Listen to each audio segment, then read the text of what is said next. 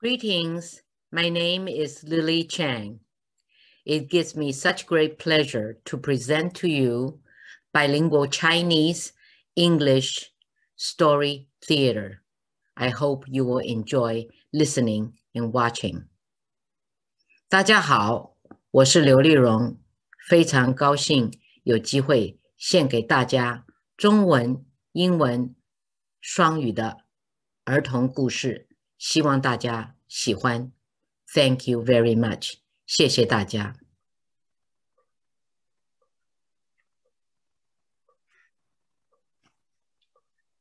Welcome to Romance of the Western Chamber, English-Chinese version for children.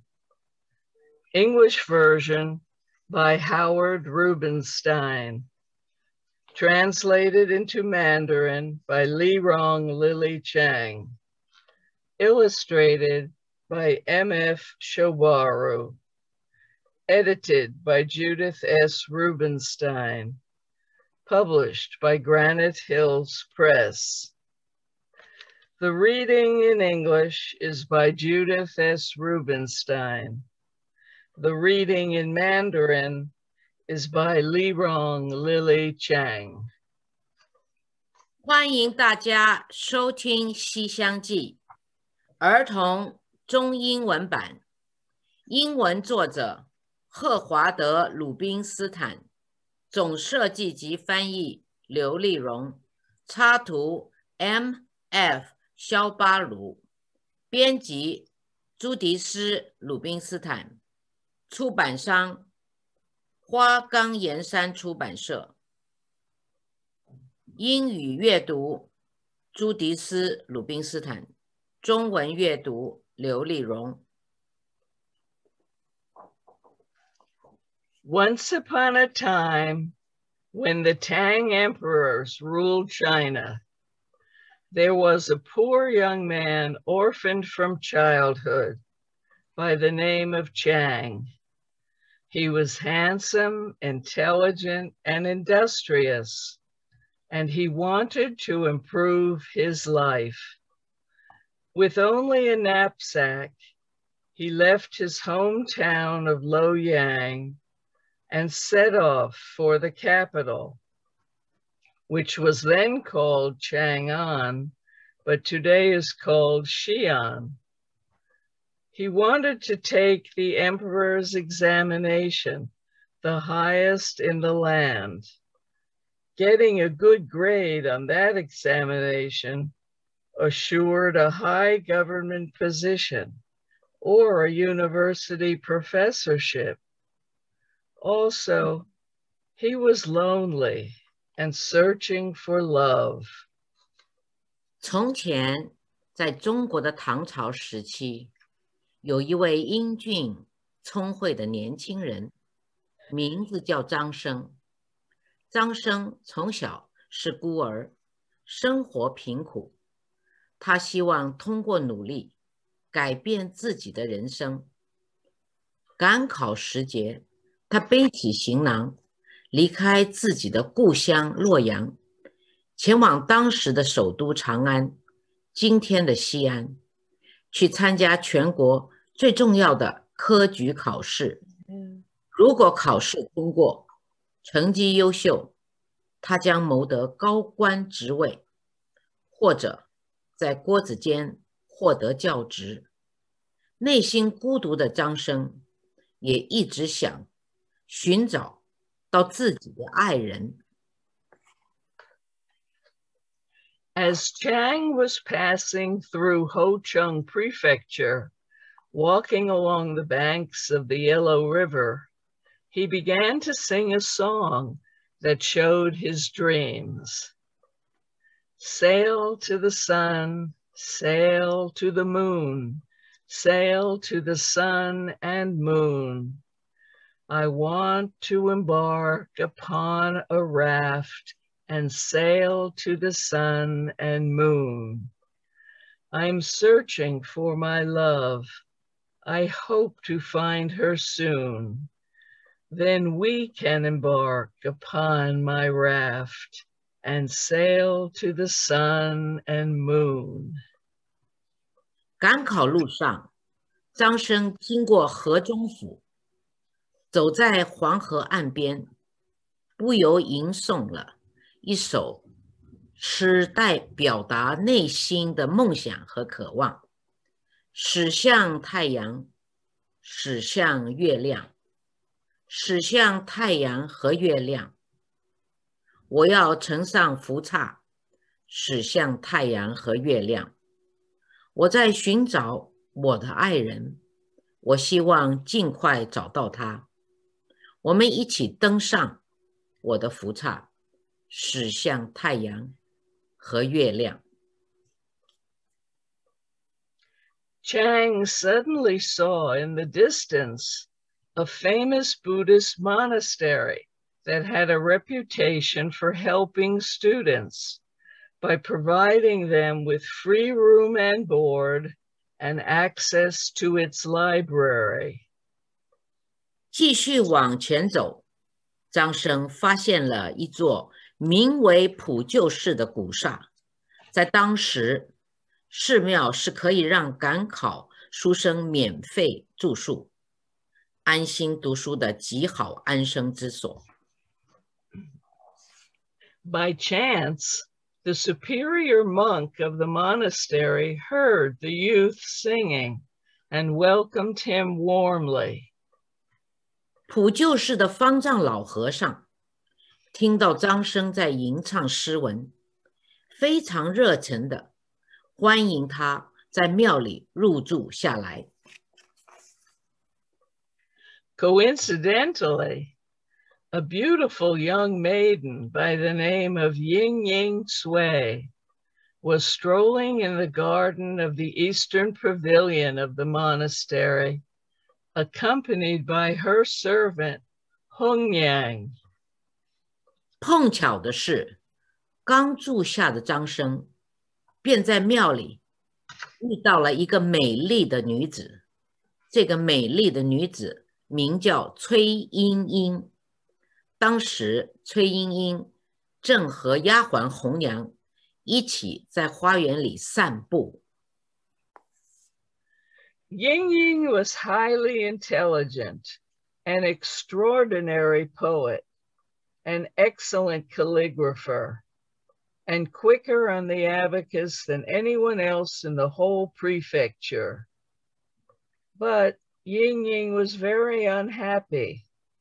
Her father, Prime Minister Cui, who financed the monastery, had recently died. And just before he died, he had arranged for her to marry Lord Changhang, a rich man whom she did not like, let alone love. 崔莺莺聪明过人，不仅精于诗词书法，而且打得一手好算盘。她打算盘的速度几乎超越了当地的所有人。在此时的崔莺莺并不开心，因为她的父亲当朝宰相崔相国，普救寺的追荐者，刚刚去世不久。更令她难受的是，父亲在去世之前把她许配给了有钱有势的当朝尚书之子郑恒。她并不喜欢郑恒，更不喜欢这门婚事。Ying and Chang's eyes met, and it was love at first sight. 莺莺和张生擦肩而过，四目相对，一见钟情。The superior told Chang that Ying lived with her newly widowed mother in the eastern pavilion of the monastery, which was private, but there were chambers in the western pavilion with an excellent view of the beautiful garden of the eastern pavilion. Chang requested such a chamber, and the superior gave him one, the western chamber of our story. 张生向方丈询问莺莺的情况，方丈告诉张生，英英和他刚丧偶的母亲一起住在寺院里私密的东厢房，现在寺院西厢房还有空房间，住在里面可以一览东庭花园的美景。张生向方丈申请入住，进了西厢房。我们《西厢记》的故事由此而来。Whenever Ying Ying and Hung Yang were in the garden, Chang would compose and recite poetry from his western chamber window, and Ying Ying would do the same from the garden below. 张生和英英的故事就这样开始。每当英英和红娘出现在花园里，张生便会在屋内窗边吟诵自己写的诗。英英在花园听到，便会对诗回应。One day, Ying Ying wrote a poem that Hung Yang delivered to Chang in the western chamber. It read, "When moonlight comes to the western chamber, and in the garden shadows fall, moving about the pavilion wall, then climb, my precious, climb." 有一天，英英专门写了一首诗，让红娘去送给了张生。诗是这样的：拜月西厢下，迎风户半开，扶墙花影动，疑是玉人来。Chang thought the poem meant he should enter the garden that evening when the moon rises and climb up to Ying Ying's balcony. And so he did. But when he got to the balcony, Ying Ying, to his surprise, became very angry, pretending he had misinterpreted her poem. Chang was puzzled, and so was the servant Hung Yang, both of whom knew that Chang had understood the poem perfectly well. 张生读完诗非常激动，他觉得英英是想邀请他月圆之夜在房间外的廊道与他相会。晚上月亮升起的时候，他来到了英英房间外。然而出乎他意料的是，英英看到他后非常生气，指责他误会了自己诗的意思。张生满心疑惑，不知如何是好，最后只好失望地回到自己的西厢房。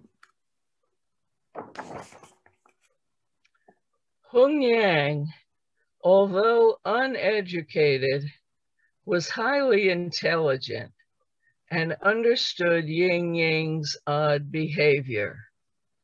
Ying Ying was ashamed of her invitation to Chang to visit her secretly and without her mother's permission, and she turned her shame into anger at Chang.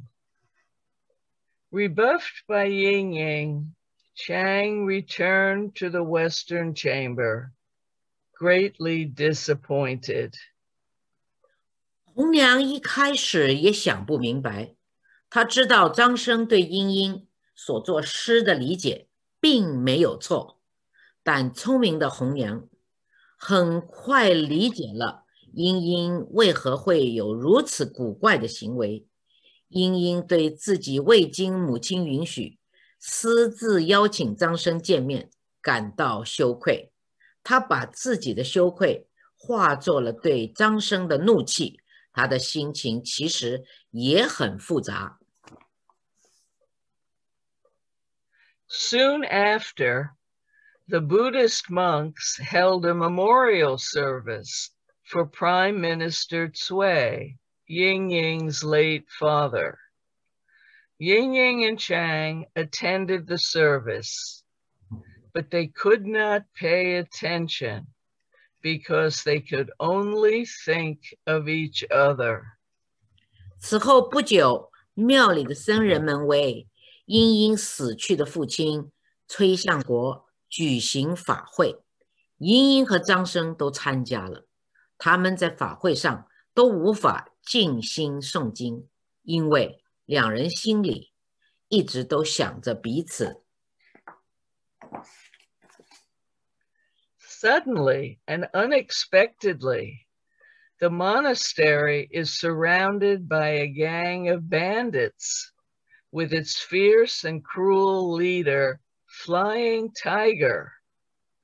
Flying Tiger wants to kidnap Ying Ying and marry her, and he threatens that if she is not delivered to him within 3 days, he will kill everyone in the monastery and burn it to the ground. 突然，让人意想不到的情况发生，寺院被一群土匪包围，绰号飞虎的土匪首领凶狠残忍，想绑架英英并娶她为妻。飞虎威胁说，如果3天内不交出英英，他就要把庙里所有的人杀光，并把寺庙烧为灰烬。Everyone in the monastery is terrified. Ying Ying's mother, Lady Cui, announces that anyone who comes up with a plan to rescue them can have her daughter Ying Ying for a bride. 庙里的每个人都吓坏了，情急之下，英英的母亲崔夫人宣布，任何人只要能想办法营救大家，就可以娶英英为妻。Chang announces that he has such a plan. His best friend from early childhood has become the famous General Whitehorse, and he and his troops are currently guarding the mountain pass, not far from the monastery. Chang writes a letter to General Whitehorse about the grave situation at the monastery. 此时，张生站了起来，说自己有营救大家的办法。原来，他从小一块长大的好朋友，现在是著名的白马将军。将军的军队目前正在守卫离寺院不远的关口。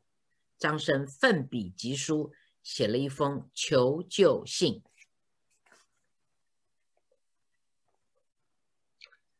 A brave monk delivers Chang's letter to General Whitehorse. 一个勇敢的僧人把信送到白马将军手中。Upon reading the letter, General Whitehorse immediately leads his troops to the monastery.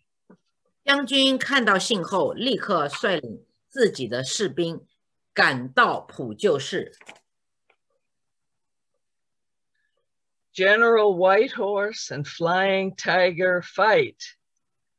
General Whitehorse and his soldiers defeat the bandits.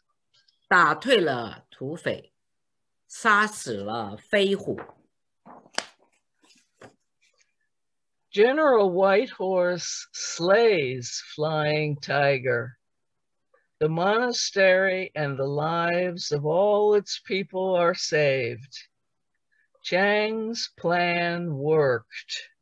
僧人们和庙里的所有的人就此得救。张生兑现了营救大家的承诺。Lady Cui immediately invites Chang to a meal at the Eastern Pavilion. Everyone is expecting a banquet, celebrating Chang's victorious plan and his engagement to Ying-ying. Instead, Lady Cui hosts a modest supper and announces that she has to go back on her word. She explains, Ying-ying was already engaged to Lord Chang-heng when Lady Cui promised to give Ying-ying as a bride to whoever comes up with a plan to save them. To solve the dilemma, Lady Cui says she has a new plan. She will give Chang a fortune, and then he will be eligible to marry a wealthy young woman other than Ying-ying. 有惊无险，崔夫人提出邀请张生到东阁楼吃饭，人们都在期待一场隆重的庆功宴，庆祝张生营救计划的成功，庆祝他与英英订婚。出人意料的是，晚餐非常简单。崔夫人宣布自己必须失言。她解释说，当初答应可以把英英嫁给拯救他们的人的时候，只是临时起意。事实上，英英早已经与郑恒订婚。为了弥补张生，崔夫人提出，她会给张生一笔财产，张生可以另娶一个富有的年轻女子。Chang rejects her offer and leaves the supper in anger. Ying-ying is overwhelmed with sorrow. Hung Yang, the maid, sets a plan of her own in motion that she is certain will assure the engagement of Ying-ying and Chang. She arranges for them to meet in Chang's western chamber. A boy and a girl alone, something unheard of during the Tang dynasty. 张生非常愤怒，毫不迟疑地拒绝了他的提议，拂袖而去。英英对此也是悲痛欲绝。聪明的红娘同情张生和英英的遭遇，大胆想出了一个可以让张生和英英结合的办法。他促成二人在英英的西厢房见面，并一起生活。在唐代，单身男女如此相处是惊世骇俗的。There, they could write poetry together, sing songs together, hold hands, and read books by the love light in their eyes.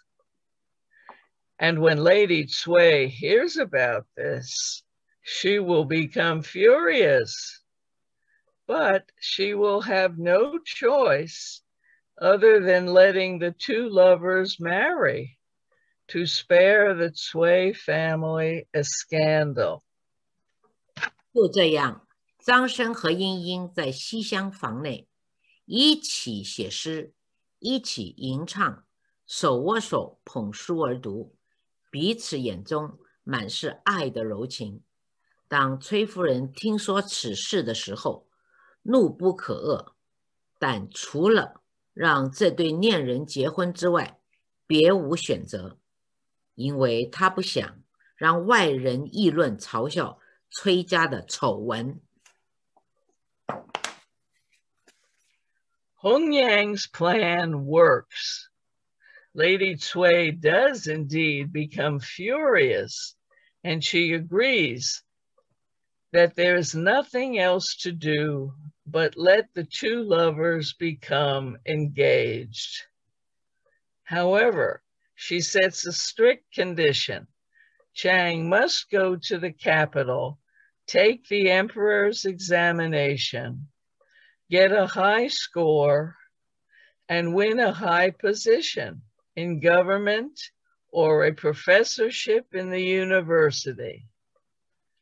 Chang promises to do that and departs for the capital.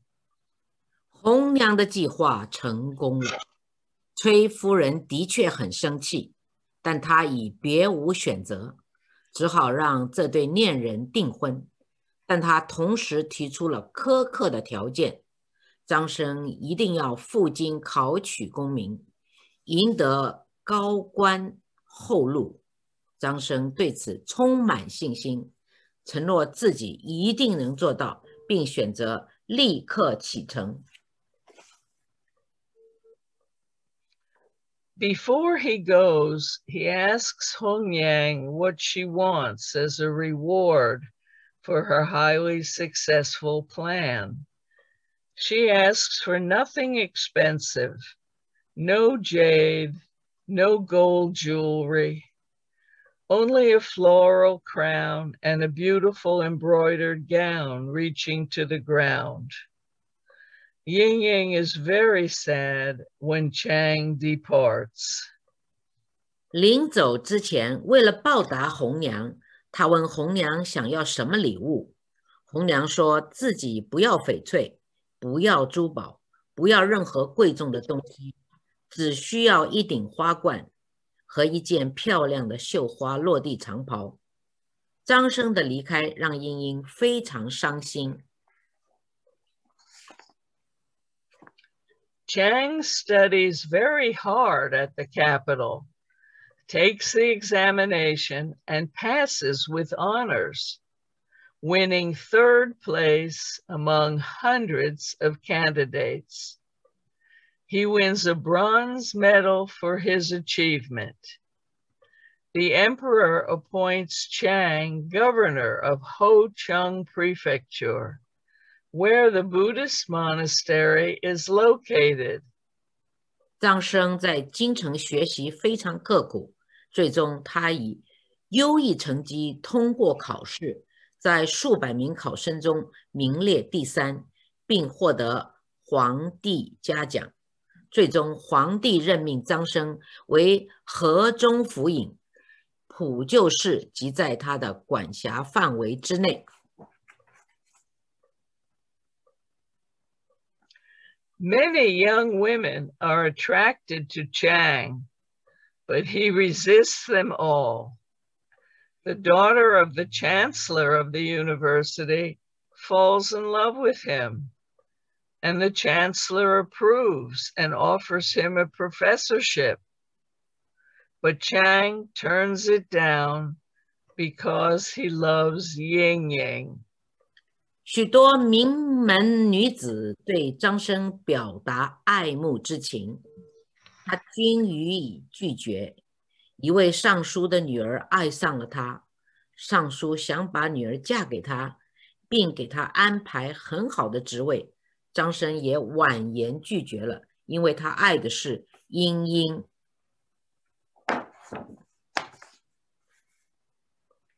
Meanwhile, Lord Changhang appears at the monastery and demands to marry Ying Ying, to whom he is engaged. Hongyang explains, that is now impossible because Ying Ying is engaged to Chang, who saved their lives. Lord Changhang says, a woman cannot be engaged to 2 men at the same time, and he demands to see Lady Cui.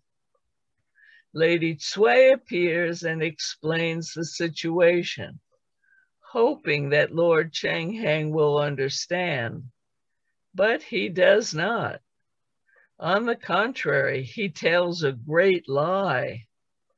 He says that Chang finished first on the examination and is already married to the chancellor's daughter. Lady Cui says, in that case, the wedding of Ying Ying and Lord Changhang may proceed at once, and she makes all preparations for a wedding. 张生还未到任，郑恒出现在普救市，要迎娶已经与他订婚的英英。红娘告诉他，与英英的婚事已经不可能，因为英英与救命恩人张生已经订婚。郑恒听后非常恼火地表示，女子不能同时和2个男人订婚，他要见崔夫人。崔夫人出面并做了解释，希望他能够理解，但郑恒不仅不罢休，而且撒了一个弥天大谎。他说张生在殿试中得了第1名，已经与尚书大臣的女儿结婚。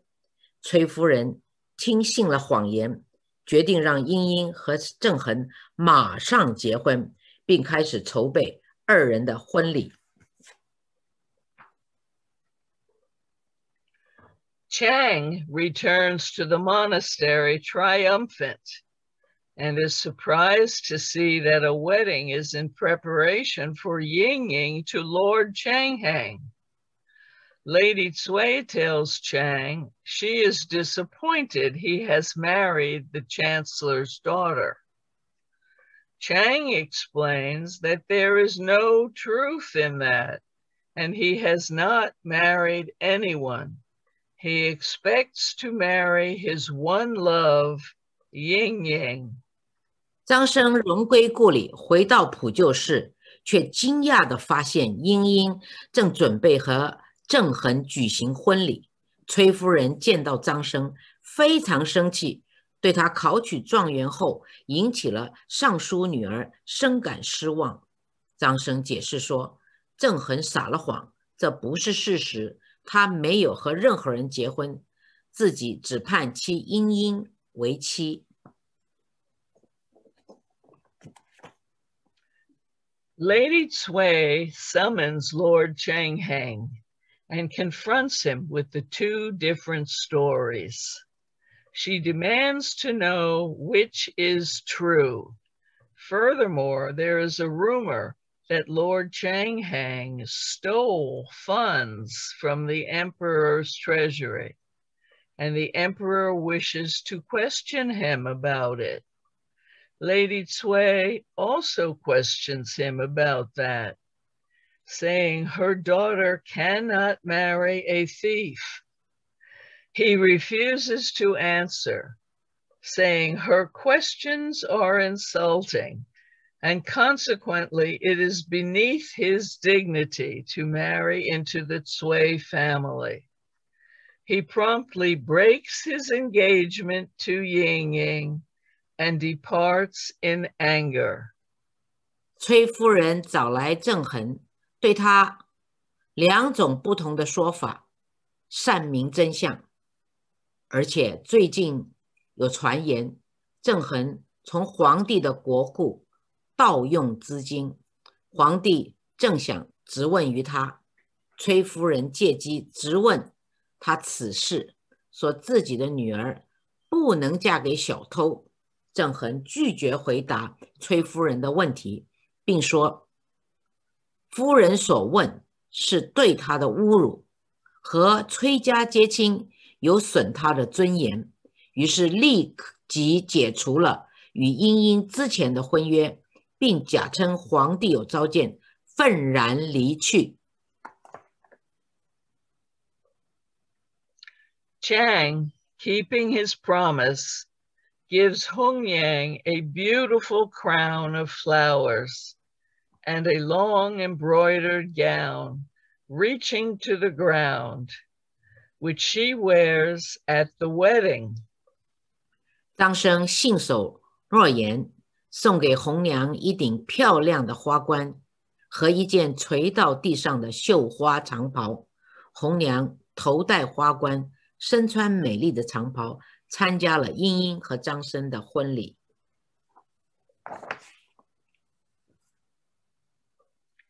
The wedding of Ying Ying and Chang takes place. It is blessed by the emperor himself. General Whitehorse is best man, and he announces to everyone's delight that Chang's father had been a high official in the Tang government and would have been wealthy, except that he was too honest and died too young. 这样，婚礼如期举行，新郎是张生，新娘是英英，二人得到了皇帝本人的祝福。婚礼上，白马将军是伴郎，他还告诉了大家一个惊喜：张生的父亲曾经是高官，原本会很富有，是因为过于诚实而意外去世。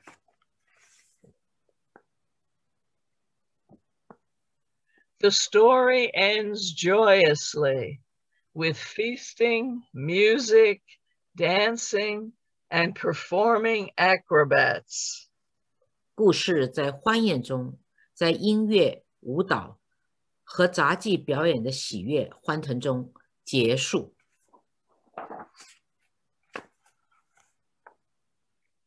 And Ying Ying and Chang live happily ever after. 从此，英英和张生幸福的生活在一起。The end. 完结。